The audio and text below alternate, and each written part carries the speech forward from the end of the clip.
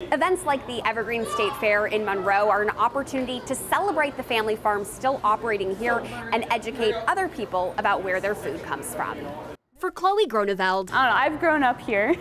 These fairgrounds are an extension of home. She knows this milking barn inside and out. This is where the magic happens.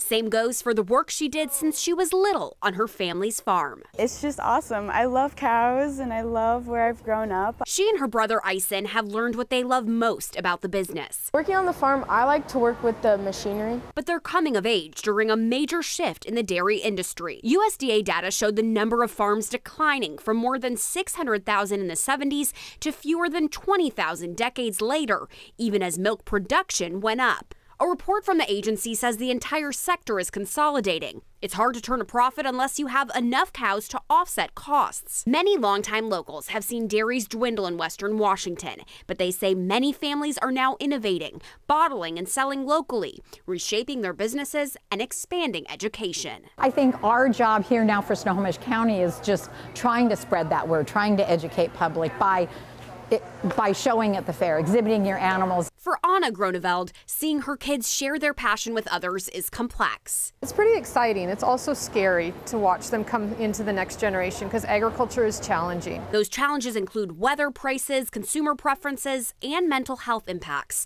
But for many, the way of life is in their blood. It's something that you grow up with, you learn as a child the struggles, and for us, we've said go away, go find yourself and come back. And if this is where your passion is, then come back. But you can always be an advocate for agriculture. They hope events like this spread the word. You don't just go to the store and get milk. No, there's so much history and a lot of hard work behind that. To help grow support for buying local and inspire the next generation.